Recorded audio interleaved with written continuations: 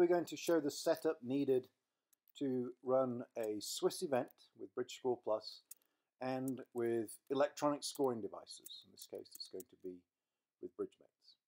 So we create a new Swiss, Tuesday afternoon Swiss, and we want to turn on the fact that we have electronic scoring devices. It's very important to make sure that we have the right number of boards per match. This is fairly standard for a single session.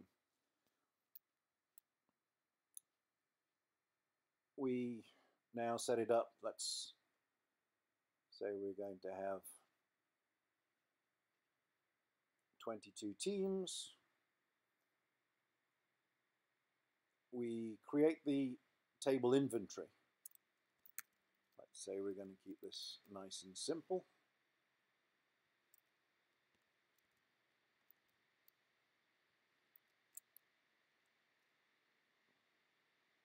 So we're going to use A1 through A20. One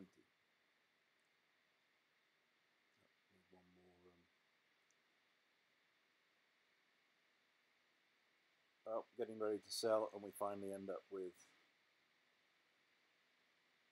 20 teams. We assign the matches.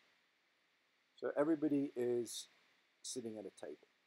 The important thing for the Swiss with Bridgemates is this field, the boards at the tables. We need to specify which boards are going to be at which table. And the default is that we have table boards number 1 will be at table 1, and this is for each round. We're assuming a 36 board set, so when we set out the boards we put 1, 7, 13, 19, 25. Let's say we didn't do that. We only had we only put out 30 boards. So I'm going to have to specify and change the boards that are expected at each table.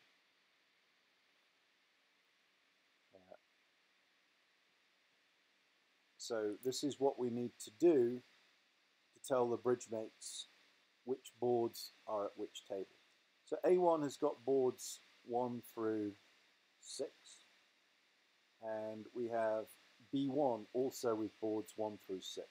The Bridgemates are configured so that we don't need to know exactly which board starts at which table. So table B1 could start with board 4, and table A1 would start with board 1.